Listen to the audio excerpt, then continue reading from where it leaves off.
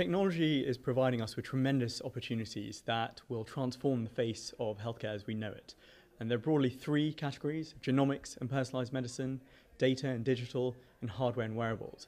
And when we put the three of these together in a health system that can embrace these opportunities, we're going to see unrivaled changes and transformation in the way we deliver care and the quality of service that our patients can enjoy.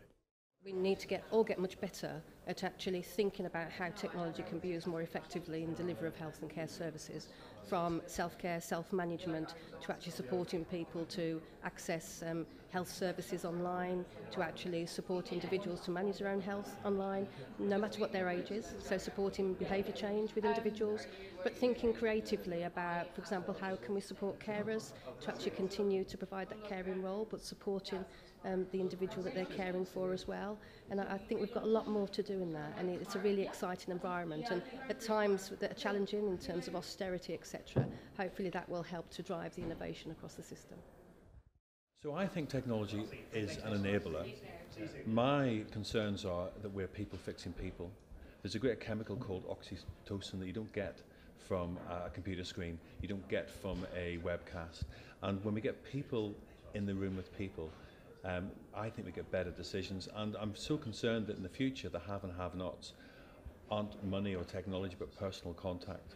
And if we're going to see people healed, if we're going to see people kept well, we have to make sure that technology plays its part, but we don't lose the lived experience of our patients and the lived experience of some of our best workers.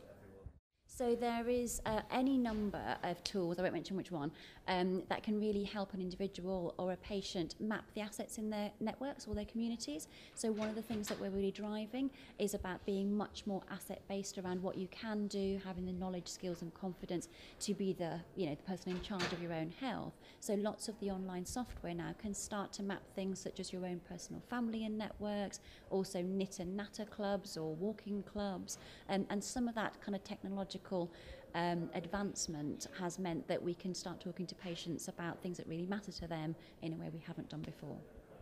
Technology is going to play a hugely important role in the future of health and care. We either need to use it in a way that's beneficial to patients and controlled in the system, or it will disrupt and be introduced in a way that's perhaps more challenging. But fundamentally, in 10 years' time, the way in which people access healthcare and use healthcare will change fundamentally. And technology, if harnessed properly as a force for good, will be a major driver to doing that.